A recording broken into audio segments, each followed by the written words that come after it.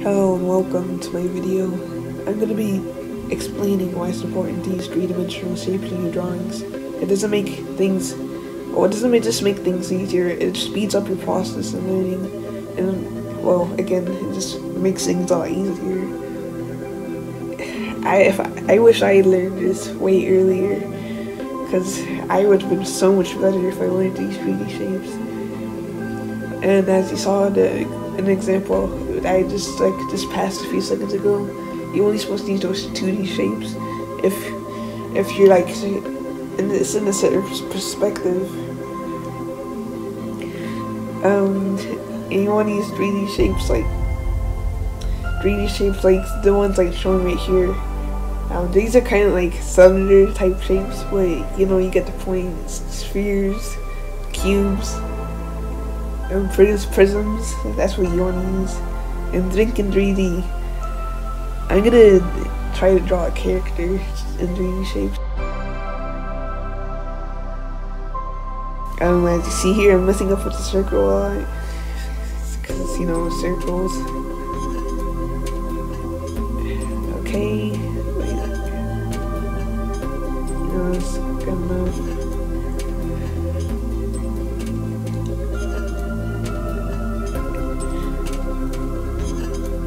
Okay, well, you could start with the eyes. Oh, by the way, this character is from a comic that I'm planning on making eventually. I'm not sure when. It depends on how much time I need to practice. But it's pretty much called the Clouds vs. Stars. I don't want to really talk about the concept too much. It's about these like two goddesses that are like at war at each other. There's the night goddess and the day goddess.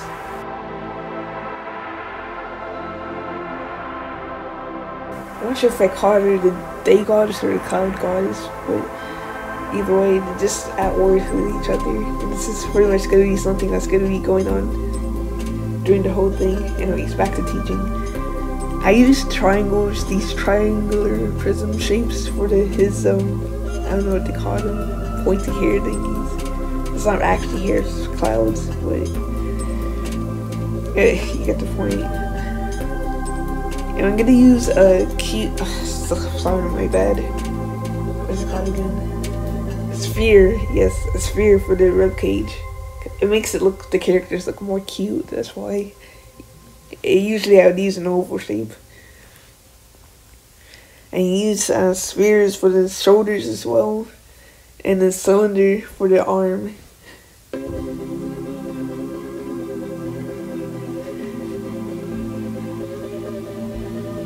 We had another cylinder for the other part of the arm. I'm sorry, I'm not exactly well versed in my anatomy. And this, I'm not sure what to call this shape, but it's kind of like a rectangular prism kind of shape, but a little bit tapered, you know. And they use cylinders for the thighs and stuff there.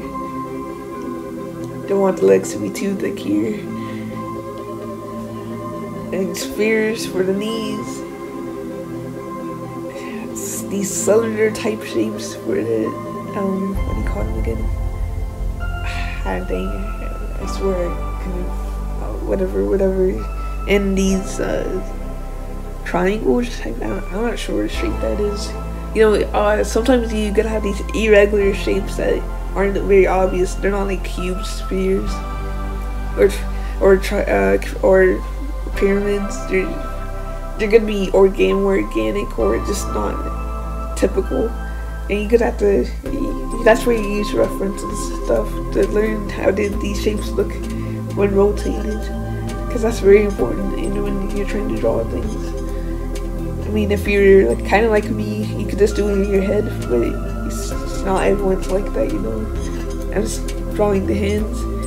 I know a lot of people, I may do a video on the hands later.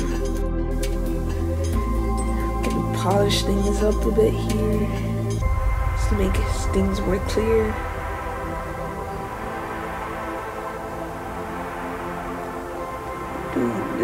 His little table thingy he has on the back of his head.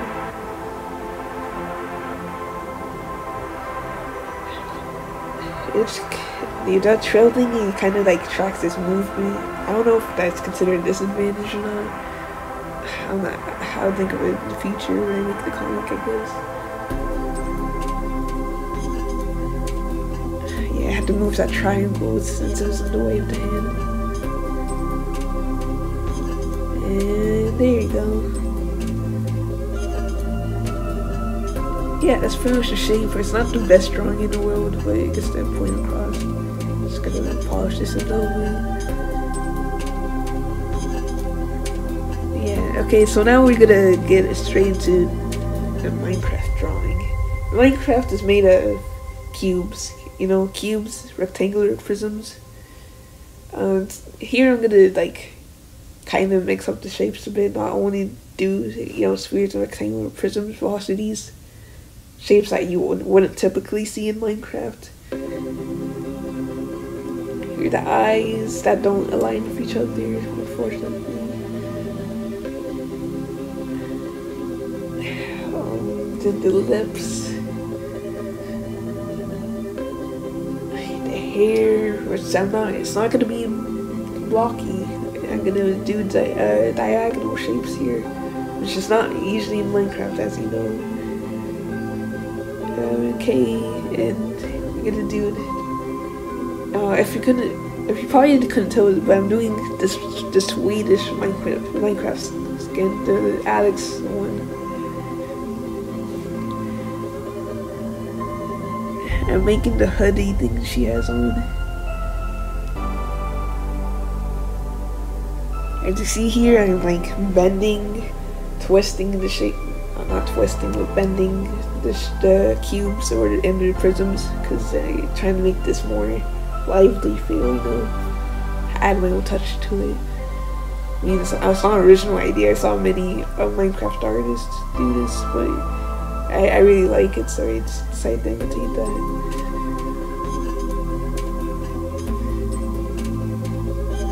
Okay, and I'm trying to do the skin off this quick reference I did, but I'm gonna think later in this video. I'm gonna put the picture there so I can do this more accurately.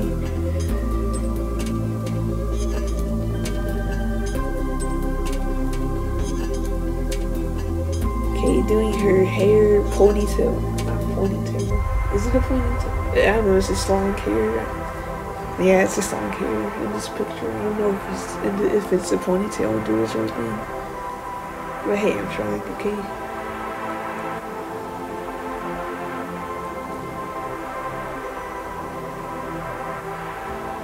Okay, now for the arms, which are just gonna be long rectangular prisms.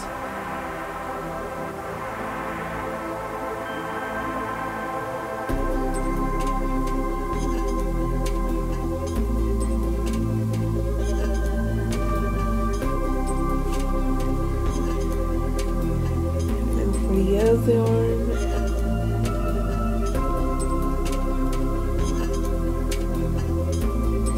Okay, now we get this do the legs. Oh, that thingy. Then the legs. Yeah, okay.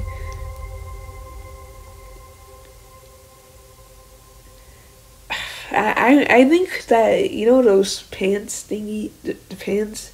I think that thing is supposed to be attached to the pants, but I wasn't sure. So, now that I'm looking back at it, I think I should have made that a part of the pants instead of making it this kind of, I don't know what to call it, a piece of cloth. Hopefully you guys don't mind too much.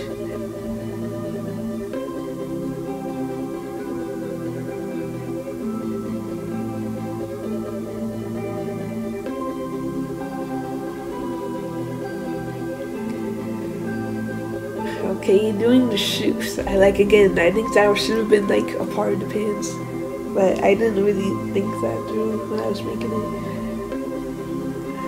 Sorry if I offended anyone. I'm not sure if this would offend anyone. Sorry if I offended anyone for thinking I would offend anyone.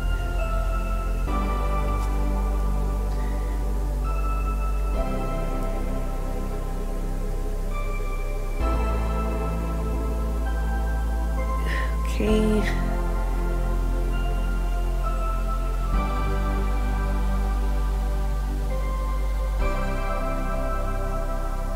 looks pretty good. It's not that bad. Oh yeah, I need to go fix that eye.